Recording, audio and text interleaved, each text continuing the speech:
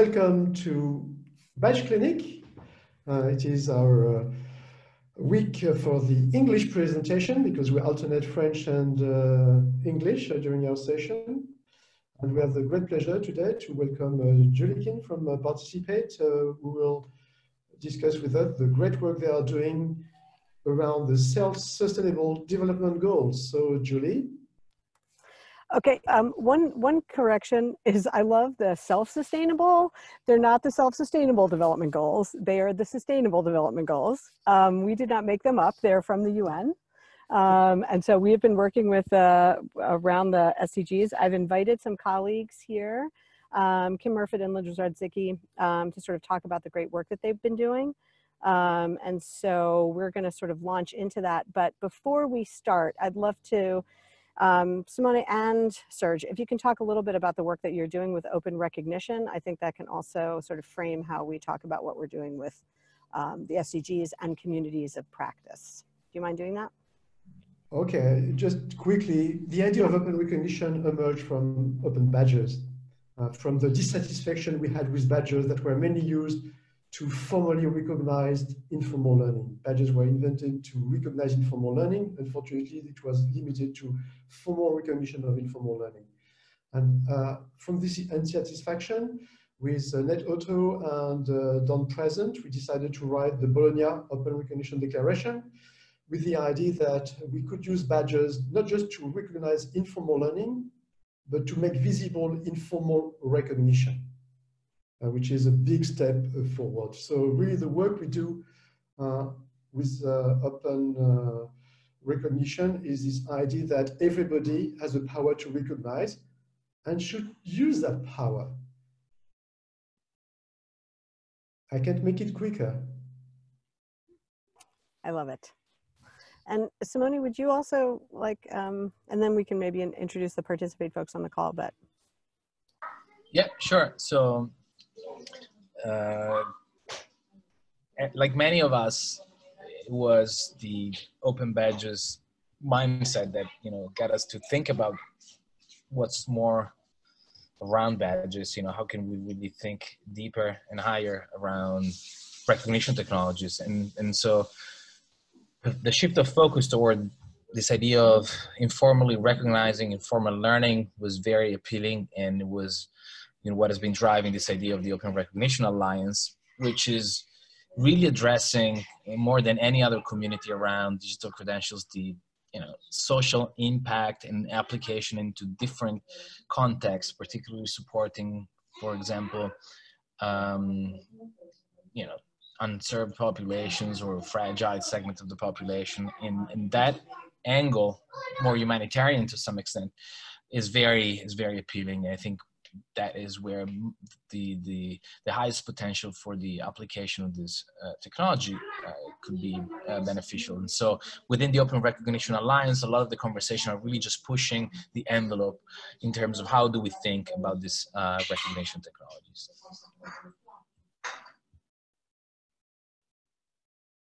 Oh, you're muted, Julie. Just saying hi to Carrie and Justin. How are you?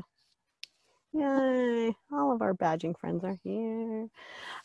Okay, since we are actually on the schedule to present, I will go ahead and do that. So the way that we thought we could structure this is, I don't think I need to really talk about too much of what Participate is. I think everyone on the call that I can tell knows, but again, we are an education technology company, and we Participate Inc. as a social learning platform. It is now completely sort of designed to support communities of practice. And so one of those communities of practice is around the Sustainable Development Goals. We consider this community of practice to be almost our Participate lab. So we bring in lots of folks into this. It's all focused on the SDGs. This is something that Liz in particular has been working on. So she's going to be talking a lot about this, as will Kim. Thinking about what kinds of learning experiences can we provide to educators and to their kids to really get them engaged in the SDGs. Because about, I guess Kim and Liz, I think this is probably almost 4 years ago now, we were at a conference which was around public health and international global health. And when you look at the SDGs, the map of the 17 goals, it looked like a curriculum map to us. There were lots of very easy ways to really connect to the curriculum. If you were doing design-based thinking or project-based learning, the SDGs sort of focused right in on that. How can we think about climate action? How can we think about social justice? How can we think about gender equality? And how can we make very specific connections to the curriculum? Allowing teachers to really dive into both their standards and their core content, but then again, really sort of connect it to real life social action. So I'm going to right now share my screen, and we're just going to go right into the platform. And then I'm going to pass it off to my Participate friends to kind of take it from there to sort of talk about instructional design, and then to really attach it to the badging. So in Participate, our badging is very much structured along our courses and our learning experiences. And I'd like to talk a little bit more about that as the conversation goes on.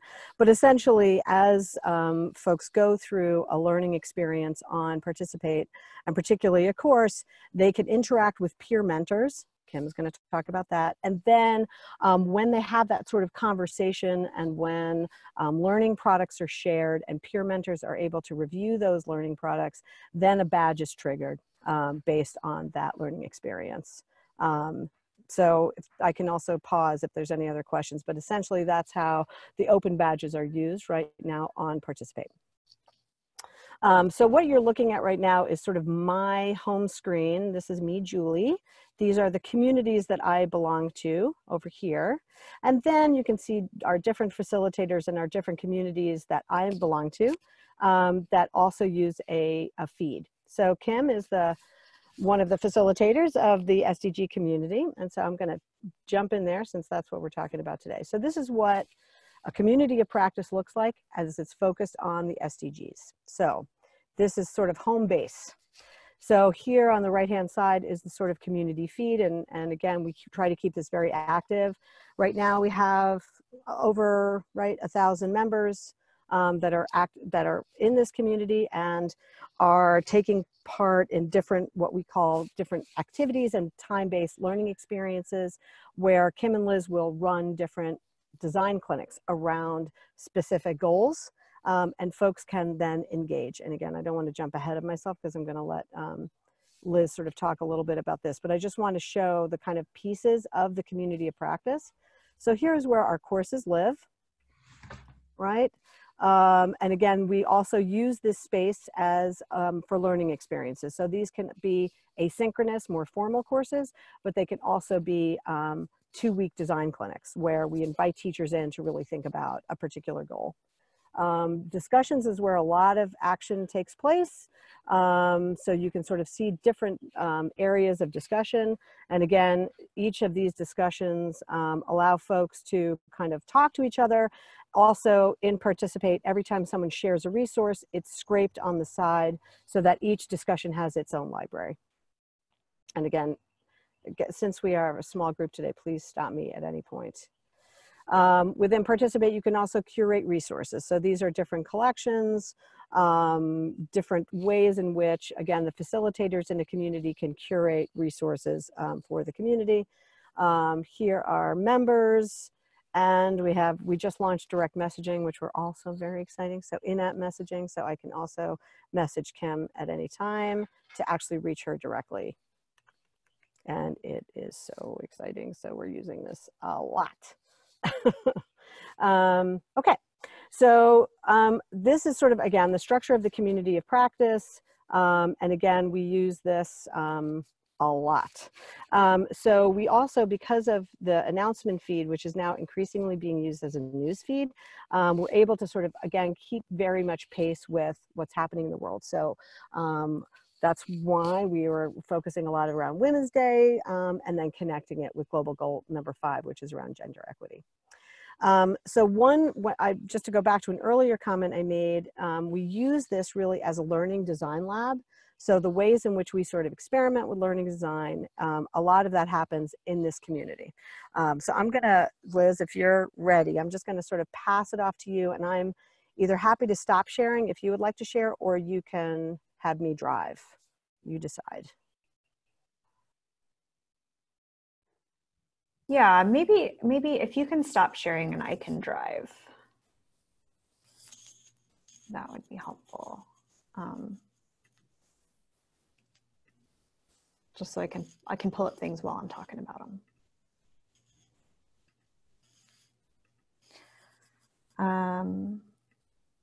Can everybody see that? Yep. Does that show up? Great. Hi, I'm Liz Radzicki. I am an education specialist at Participate with a focus on instructional design and learning experience design.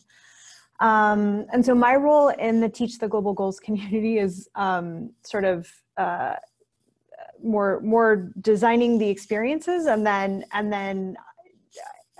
Kim and I work really collaboratively together. So I sort of build them and then hand them over to her, and then she runs them. And it's a really nice setup, I think. But having things that are always designed with engagement in mind is huge for us in this community. So like Julie was saying, the main domain of this community of practice is connecting the Sustainable Development Goals, sort of the global to-do list for how we keep our planet humming along for another millennium, hopefully.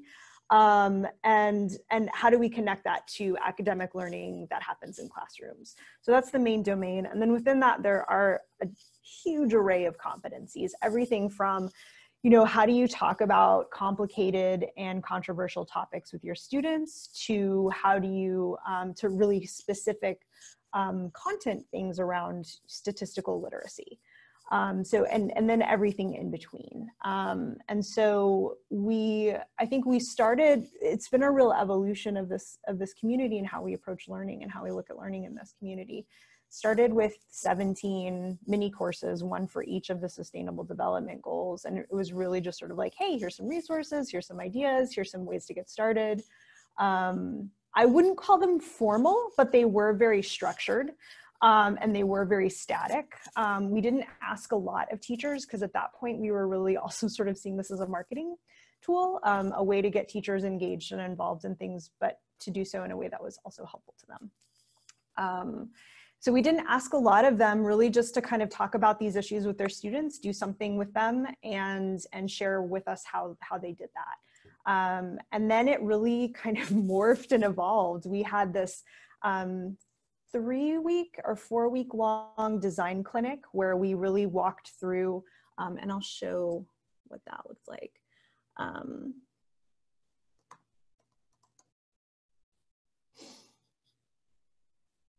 It was created to be sort of an intensive experience for teachers who are wanting to create project-based units around the Sustainable Development Goals. So we went through the backwards design process. We sort of housed it within a specific time frame and asked people to come along with us week by week to do that. And then they ended up with a fully created unit plan or project plan where their students would investigate and take action on one of the Sustainable Development Goals. So we housed that as this course that kind of we added to every week.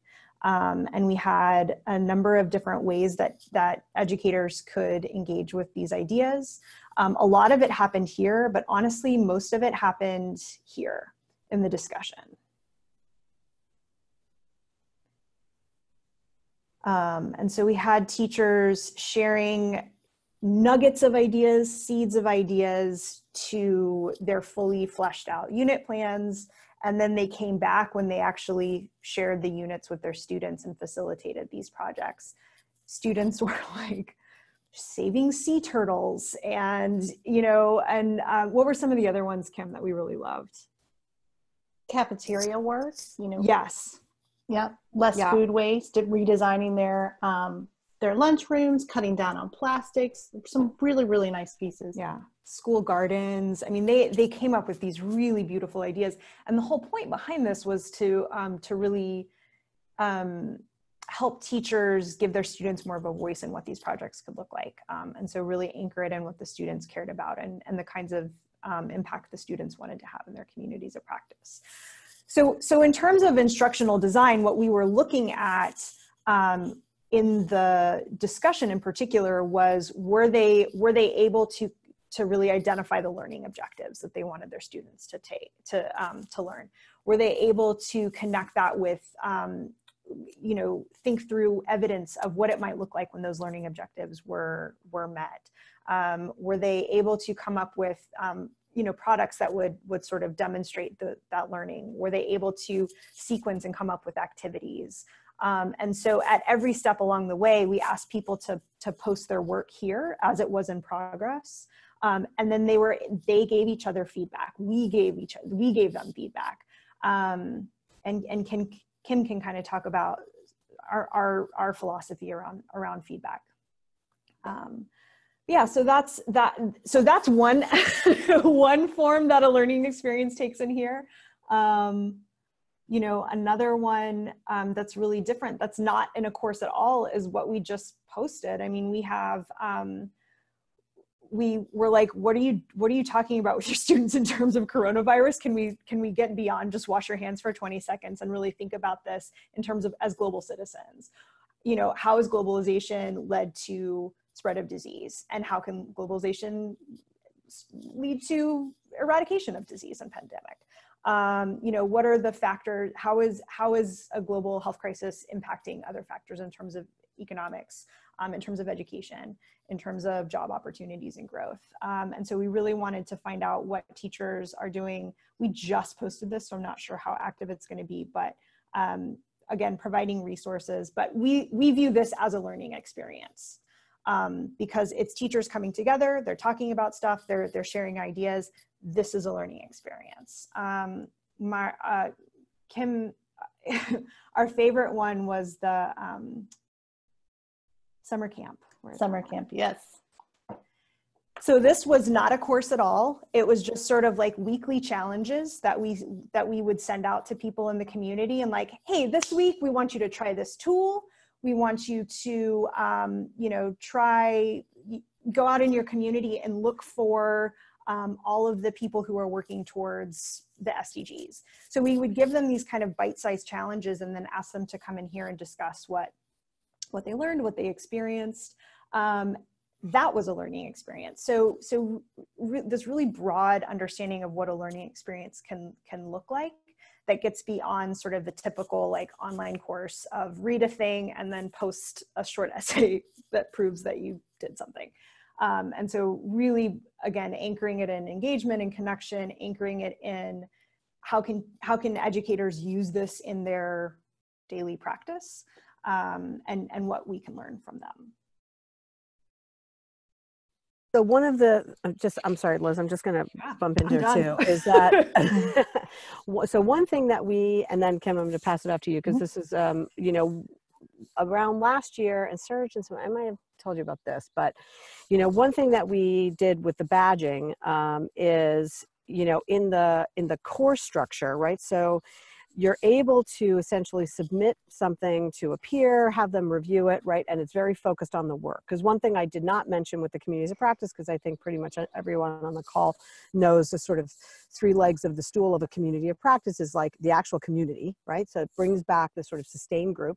The ORA is a perfect example of a community of practice. You guys come, we all come every week to the extent that we can. We're thinking through these things around open recognition, right? That's the sort of domain of it. And then what's the practice of it? It's the calls, it's the conferences, it's the et cetera. And so the SDG community has that as well. And I think Kim can sort of talk about, we have people that are coming back for these experiences over and over again. And so what I'd like to see in terms of our technology right now, again, the badge, we've moved beyond just, okay, you submit when you're done with a course, right? And you submit a learning product, and then you have a peer mentor review it. and then the badge gets triggered, right? And then the badge shows up in your profile. Now we have finally gotten to sort of more formative feedback. And we have to kind of go back and rebuild some of our older courses because this just got released earlier this month, right? And that's where Liz and Kim as learning designers can sort of build in interactions, and Don as well, in the middle of a learning experience. And then those formative pieces would get shot to a peer mentor, right? And Kim's adorable kid. Sorry. And then you can start a conversation with a mentor, right? And so that is where we're at right now. But again, the discussions and the learning experiences that Liz just showed you, right now, those, the badges are still attached to the courses. Does that make sense? So, you know, in terms of just sort of showing evidence from when you've talked, or again, you know, other areas of the platform where you're doing activity, right now that's not baked into the badge. It's still tied to the course. Does that make sense? Yeah. So that's kind of the next iteration of the open badges within the platform, is sort of detaching it and really making sure that we can capture sort of learning experiences from across the platform and across the community of practice. I will say what that forced us to do is anchor a lot of that, like I said, in the discussions. And so it really kind of opened that out, where it's not just, you know, it's not just work going to one select person or two select people. It's really kind of putting it out to the community and asking for feedback from peers. And I don't think we're going to stop doing that because we have this other tool in our tool belt now. For sure. We saw I think so you'll much do both. Well, yeah. the question is how is the community visible? Because there is a participate, but how are these communities visible from the outside? So I think you can, you know, basically folks come into this community from here. So this is open, right? So anyone can sort of join this community and engage. And I think I'll shoot that to Kim too, which is a lot of the community is visible through those discussions, right? But you have to Are join you the saying sort of how community.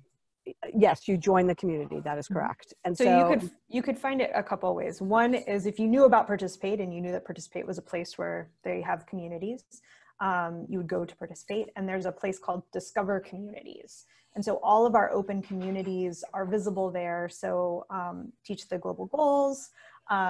There's one around project-based learning. Our partner, Qatar Foundation International, Empatico. So all of these organizations that house their communities that are open there. That's one way. Another way is, you know, we're pretty big on Twitter. So we post a lot of things that are happening on social media, word of mouth.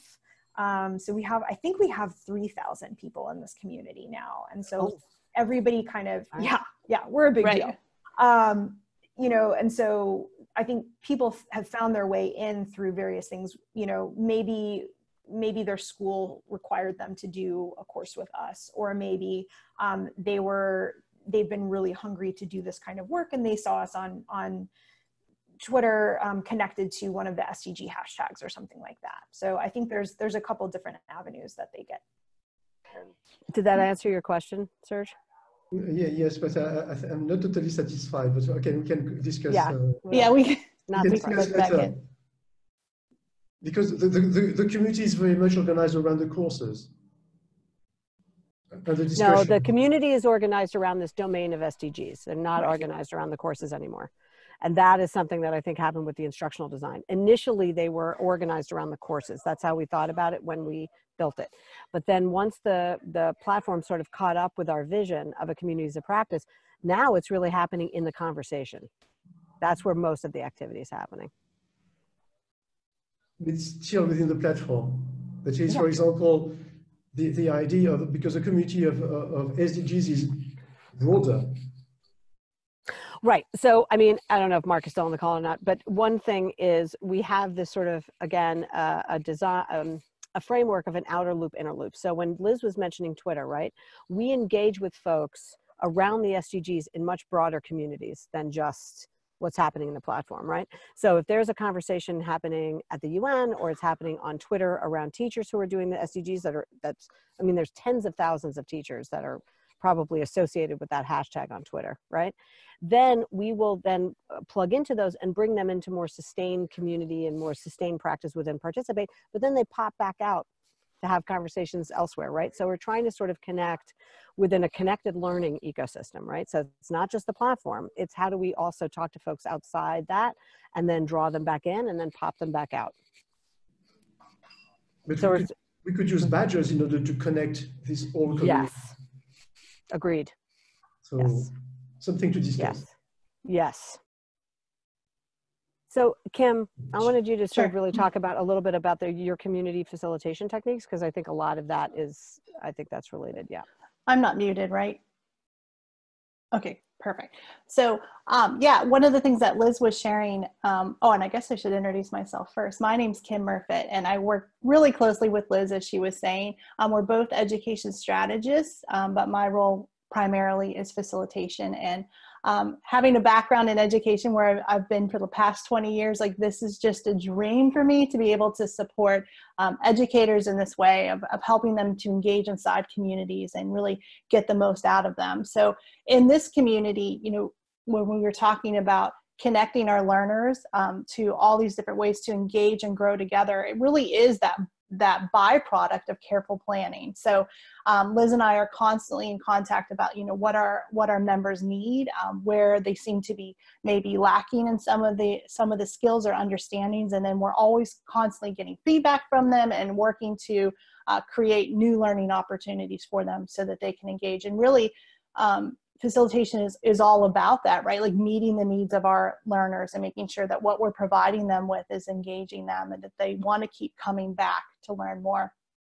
So just to kind of give you a little bit of a look, because I know that we kind of shared some of that of what it looks like, you know, to go into those discussions, to take courses and to share with one another. But I wanted to give you just a kind of inside look of what it looks like when we're thinking about the needs of our learners, and then what we're gaining through the mentorship and the review, and where we see those skills might be lacking, how we meet those needs. So one of the things that Liz and I had seen in the community is this idea of service learning, and, you know, wanting to grow beyond just maybe a sock drive or a food drive or a collection of some type, and really helping our teachers support their students in taking service learning back out into the community. And so we met and looked at, you know, our target learners, like who are they, what is it that they need, and the objectives that we want to make sure that we're covering, and different ways that we can go about that. So we can use that backwards design even for ourselves and thinking about these engagements and what they should look like. And what this led to was a really unique opportunity for us, where we had a service learning breakout where we took a small group of our community members and we did a deep dive into what service learning might look like. We provided this toolkit guide for them sort of as an overarching way to structure this learning, but then they created and helped co-create the pieces inside for other community members. So we broke it down into week by week, thinking about the academic rigor and the social and emotional components to that. And then we met weekly with them in a Zoom call and talked about, you know, these understandings and how they could take this back into their classroom. So this was just an example of mentorship sort of in a unique way, because it wasn't through a course that they were submitting at the end, but mentoring them along the way as we took in their ideas and and offered feedback to them kind of like on the spot as it grew. And one of the things that we're noticing, because I think of these mentoring opportunities where, you know, courses come in, we offer them feedback, ideas for growth, give them suggestions, and help them connect to those pathways inside the communities, is we're starting to notice just this like organic networking of members on our platform, where I know this member in particular, she is a member of the Teach the Global Goals community, but she's also a part of the PBL community. So she's taking what she's learning in one community and pulling it into another. And here she's working on, we had a lens of looking at ideas through, you know, how we build community together. And this in this community was looking at collaboration and partnerships. And so she was taking what she was learning in the Teach the Global Goals community and then pulling it back out here into the PBL community. So she's like naturally leading others into new understandings that they didn't have. And so we see this like cross-pollination of ideas across our communities. And so here they're working in a community garden. So some ideas she pulled from there into the and just a nice connection of ideas building from that. And so we've taken that understanding and sort of done the same thing for ourselves. We have a new community that we have available on our platform for those that are facilitators or administrators of communities. And we're talking about social learning, just how do we support those that are on our community, in our communities, to build ideas together. And we're looking at networking together. So this is a community here where we're thinking about building communities beyond our own communities on the platform. So we have a lot of members coming in and sharing ideas about the ways that they're building community and connecting members to members. So it's sort of just been an organic growth of ideas that are forming. And I think we have the direct messaging now, which has just been a really great feature, because I'm seeing even in peer review or peer mentoring and the mentorship that I can reach out a lot more quicker with those direct messages and help pull my learners in different ways, so that, you know, just a little nudge or a little nurture along the way. So it doesn't necessarily even have to be in a formal review of a course, but also being able to offer, you know, that person beside them to help to guide and facilitate their learning. So we're seeing this just grow in so many different ways on our platform. Julie, is there anything that you wanted me to cover that I didn't cover? Actually, do me a favor, Kim, go to your profile for a minute. So let me just show you where, I'm just going to show you, Kim's going to show you her badges. All right, so right now they're sitting, Kim, if you go to your credentials right there, right? So these are all of the things that Kim has done. So I think what you were sort of getting at, Serge, is, and where I think I'd like to, where, you know, Mark and I know, I'm not going to speak for him, but where we'd like to push the platform, which is, this is part of that reputation. So Kim knows organically, right, that the people that you were just talking about, they are connecting with each other across multiple communities within the platform. But if you go, you know, in order to see what they've done in terms of just past work within the platform, you go into their profile and then you can see these. And you can click into these, and just like any open badge, you can sort of see what they do. But I do think there's more dynamic ways where those badges can function in a way that makes people more visible to one another, right? And that the recognition that they provide to one another, I think, can be more visible, right? But this is where this happens. And I do think, I mean, we probably don't have enough analytics on, but I think now that direct messaging and people sort of being able to find each other on the platform is a little bit easier, and ways to connect are much easier, to the extent that folks are going into you know, a peer's profile, just like we did with Kim, and sort of check out what her badges are. And check out what her credentials are, and the sort of work that she's done. Because the other thing that's cool is that within what's baked into our badge is the conversation with the peer. So not only do you see the learning product, you see the entire conversation that happened with the peer mentor and with the learner. But again, that's a two-way conversation, right?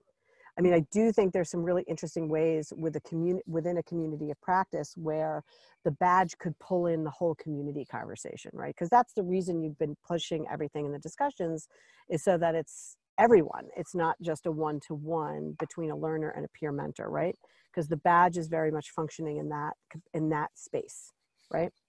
But if you're talking about sort of a community of practice, where's the community in that, right? It's still focused on the individual learner. And Don, I don't know if you want to pipe in here too or whatever, but I'd like, that's sort of where my head is how does our current badging structure really support a community of practice, in addition to an individual learner's development, and in addition to the relationship between the learner and their peer mentor, right? I just to chime in really quickly, I think the way that a platform is set up now with the peer mentorship piece, you're giving feedback along the way, so it's not this summative thing at the end where it kind of feels evaluative. You know, I feel that giving feedback along the way shows investments, like on both parts, right? On the mentor and on also the mentee, in terms of their investment and, you know, the growth of the learning. So I really appreciate that part. I think on the flip side of that too, one of the things that we've been doing, and Julie's been taking the lead on, is trying to reach out to the people we call ghosters, the people who maybe are not as engaged as we would like them to be, or start off really engaged and then drop off. But things we've heard in terms of feedback that we take really seriously is that, you know, I don't want my work to have feedback in a public space where there are thousands of people who I don't know. And so actually having spaces for those one-on-one conversations is necessary for the way that a lot of people want to learn, and the way that people learn best. So I think, you know, again, just providing different options is really important to us. It's one of our main learning principles for adult learning, which is, you know, provide multiple pathways and let people kind of choose how they want to engage with things. And because of that, the relationships that are building, you know, the trust and the relationships where maybe in the beginning members aren't as open to share out, like, I'm struggling in this area, but because of support and through mentorship, then they find that strength, you know, to start sharing out ideas and discussions where I see, you know, they're starting to raise a hand like, hey, I need a little help here. And the community is diving in to help support those learners. And one of the things that we've seen over time is just those discussions are not just necessarily sharing of ideas, but also providing that feedback too. So what we're modeling through mentorship in the coursework is also being seen inside the community discussions, where members are standing in as those mentors and providing feedback as well. No, I understand what you have done is much broader than badges. Okay, that's clear, and you have done a great job here from what I can perceive. But my focus is about recognition. Okay, and so when I see the badges, just the teachers have badges, or do you also issue badges to the pupils? Can we see the badges of pupils? No, we don't have students in here. We're only for adults. So Participate doesn't issue badges to kids. So do you see, if you want to build a community of practice, it's a community where there is communication between a community of practice of teachers, but also community of practice around SDGs. And this community of practice in SDGs include pupils as well. That's true, students. but that's true. But in our case, we are a community of adult learners. So in that way, we're sort of like closed off. But you know, we have in terms of different types of adult learners, it's not just educators, right? So this is a community around sustainable development goals, yes. And in most, I would say the majority of folks are working with kids and sort of engage and sort of share learning products, but the kids are not actively engaged in the conversation on the platform. Yeah, I understand. But maybe the kids are actively involved into SDG practices. Absolutely. And so they could be recognized for their practices. I mean, the last post I wrote was about recognition, to recognize practices rather than recognizing competencies. And then you can have practices around SDGs and say, we are the animator of these communities, but these communities of practice are not the community of practice of teach. It's not the same thing to be a community of practice of teachers, of educators. This is one community and a community of practice around SDGs. So I think in this case, the community of practice that is on the platform, right? Because the SDGs are massive, right? So you could, I mean, it gets beyond the capacity of even that one conversation. What that conversation is about is really around how we're bringing it into our classrooms and into our community. And there's tons of recognition of the ways in which kids are doing that, right? So in terms of those kind of community projects, those are all over those discussions within absolutely. These recognitions are not visible.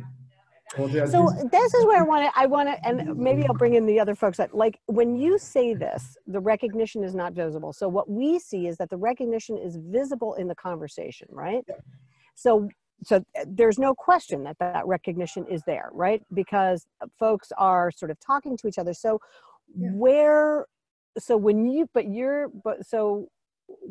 what else are you thinking of when you're talking about recognition, Well, right? recognition is about, it's a stream of recognition. So Mm-hmm.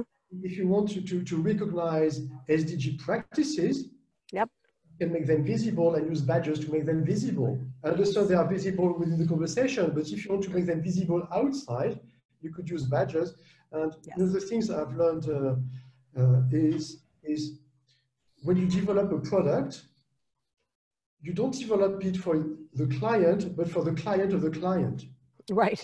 Right. So Well, we're I definitely doing understand that. that as educator, you think that your clients are the teachers or the educators, and you develop products for the teachers and educators, but you might think also to develop a product for the clients of your clients.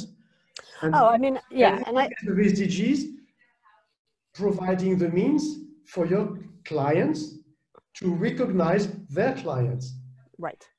I see what you're saying. I mean, I think, you know, where, and again, Kim and Liz jump in terms of just things that are on the discussions. There's no question in terms of the practices of kids, right? And the agency of kids that is happening there. Where you are 1000% correct is that teachers really could be showcasing those practices to a much broader community from outside of the platform through those badges. And that is, the capability is there, the technology is there. The practice, not so much. Where we did see that, and again, I see Liz is about to talk, is with Empatico. And again, this we can sort of, we have some time to talk about that, but Liz, go ahead. Well, what that's making me think of is just how we can frame those badges differently. And so instead of something that the teacher is earning, that is something that you as a teacher and your students are earning together. And so, and I think that is how some teachers are viewing those, of like, hey, my kids did this amazing thing here. They print out their badge, they put it on their door. And that's this thing that, I mean, they do. And that's this thing that, you know, my students and I earned together because we did this work together. And so I do think that is happening. I think we can be a lot clearer about that and really, really focus our framing of that badge that you earn. And not only that, I think we might see higher completion rates. If all of a sudden this is now recognition of my students' work instead of, well, I don't need a badge, I'm fine. Like I came and I got my ideas and we did the thing and it was great. I don't need a badge. But it's like, well, now if we frame that as like, kind of you and your students are earning this badge together, that could be, I'm interested in how that might impact completion rates. Makes me think of those challenges, Liz, yeah, like, you totally. know, a challenge in your school or in your community to earn more together. Yeah. Because I mean, all of the things that we do have that thing in mind, Serge, that you're talking about, which is like, what are your students do? Like, how are you supporting your students in taking action? And so I think you're absolutely right that it's happening, but it's not we're not explicit enough about that. So, you're supporting the students, but you are not providing a means to make the recognition of their performance, achievements visible to the outside world. But so another thing, so teachers don't like to brag on themselves, but they do like to brag on their students. So when we ask them about what are the things that you're doing well, they're less likely, I think, to jump into the conversations that are framed around that kind of question, where I think they are really excited to share work. And that upcycling toy challenge is a great, I don't know, Julie or Kim, if one of you guys can bring that up. But when we asked them to share the work of their students, it was all over the place. I mean, they were sharing photos and testimonials. And they were doing it not only on the platform, but in Twitter, on Instagram as well. And so really anchoring that in the work that the students do. And that's kind of at the heart of how we approach this. Another one of our learning principles is like, learning should be relevant. So, and practical and usable tomorrow. And so when we create things, it's not just how do I, conceptually and intellectually learn new things. It's like, hey, here's something you can go and use with your students to get them to take action. And we do have a lot of teachers also sharing out at conferences, like locally and regionally, and even some of the really, the big name conferences where they're sharing out the badges they earned and what it took to earn that badge, and showing others how that's possible as well. So Kim did a lot of work with this too, which we worked with this group in Patago. They're funded by the Keane Foundation, you know, the snack bars. And so when we supported the organization in doing a fellowship, because they have a platform to do virtual exchange, right? So the idea was like, how can we have teachers have deeper learning experiences? So the virtual exchange is not just like, here's what I eat for lunch, but that you can really kind of dive in and do more collaborative projects across, you know, time and space sort of thing. And that was one project where we saw a lot of teachers pushing those badges out. So there was a ton of sort of that reputation building that I think we all know that badges can, you know, can certainly serve that function. But that was really where I saw more examples in that project, I think, Kim, I don't know if others can, where we saw that pushing out. But again, I think it's sort of intentionality of that recognition outside of the platform, and that's the function of the badge. There's no question about that. And to make the work of the community within Participate really visible to all of the communities that are working on SDGs together, right? And yeah, we just have to do a better job of that, I think, but yeah. Well, I think you do a great job from what I can see from here. So yeah, you can do an even better job. An even better job. Maybe also one thing you could think about is the timing of badging. Because, for example, in a school district in agricultural education in France, they started to have a badge for éco-citoyen, eco-citizen, delivered to the pupils. And the badge was delivered at the end of the year if they demonstrated that they were eco-citizens. This year, they decided to change, to say, you claim your badge of eco-citizen. At the beginning, we don't ask for evidence, but claiming the badge is a commitment to become an eco-citizen. So I think this is also, if you think in terms of SDGs, to provide the ability for people to commit to, I want to become a supporter of gender equity. I want to become a supporter of quality education. And you can claim that badge, it's just a commitment. And then the beauty with badges, you can collect endorsements, you can add evidence, you can connect it with other badge, but you start by showing your commitment publicly. Serge, how has that impacted participation in that program, that the changing of the timing?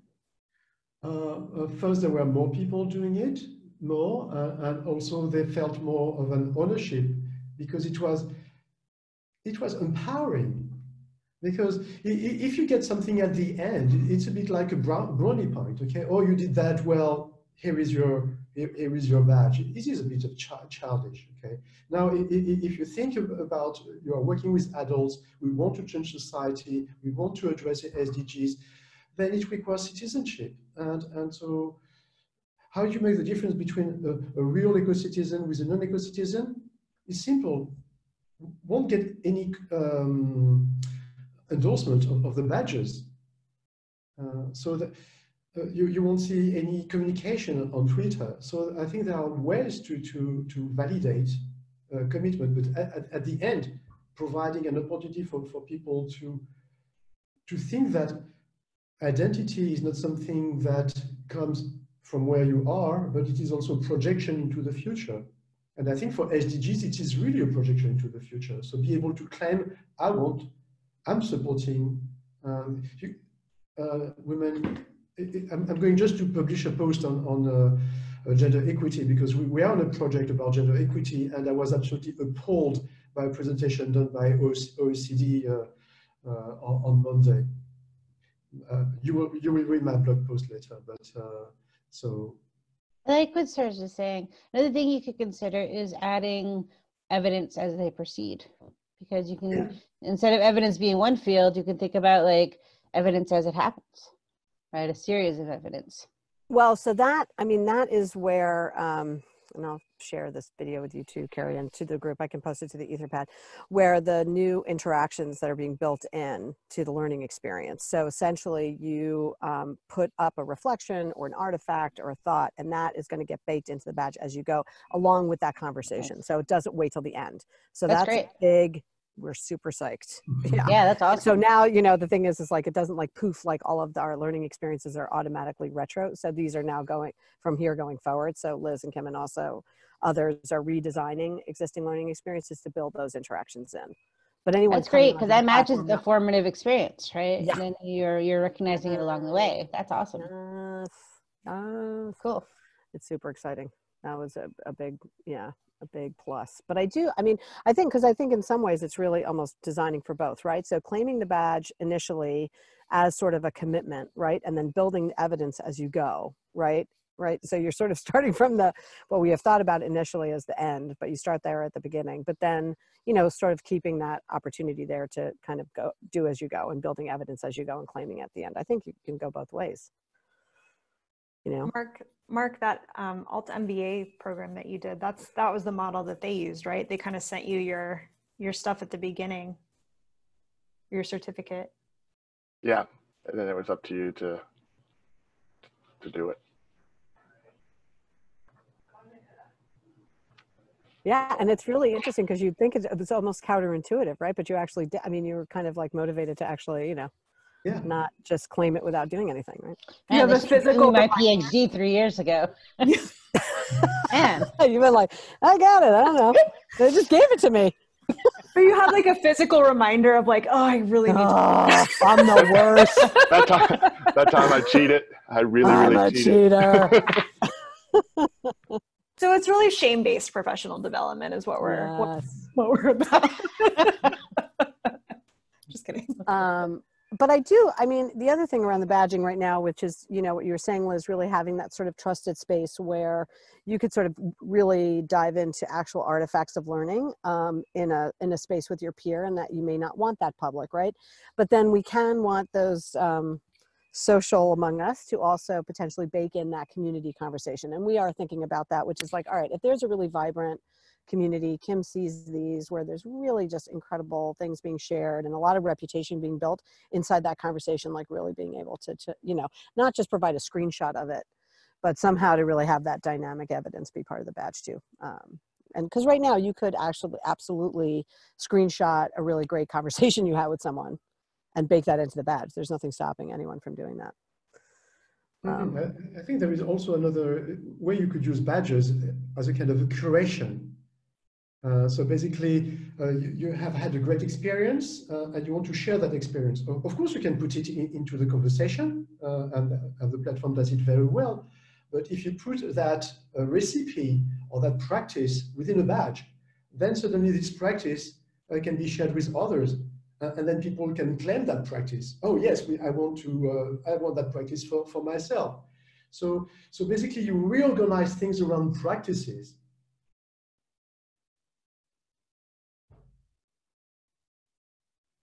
Yeah, like having learners That's create awesome. learning playlists for other learners. Yeah, And then use the badge for that. Yes. That's a playlist. The badge is a playlist. Absolutely, Liz. Yeah. The thing is, you have everything to do it. We do. Next week. See you next week. Mark. Next week. That's right. All right. Here, Mark. Everything but time. But I do think I think that's the right way. And I agree. I think we have all of the things. I actually don't think, even in terms of the tech development, but I think using those as that sort of, really taking those badges as a recognition device, and really once you sort of see it in that capacity, like all the different ways that you can sort of use it. I think that's good. Yes. Kim, let's play with that idea for the climate change. The badges recognition for you and your class, kind of diving into this Love it. concept. I love Let's that. do it. Yay. Cool. Thanks, guys. Yes. Thanks for that. Thanks for that workshop. Yeah, but another, I don't know, we only have a couple minutes left.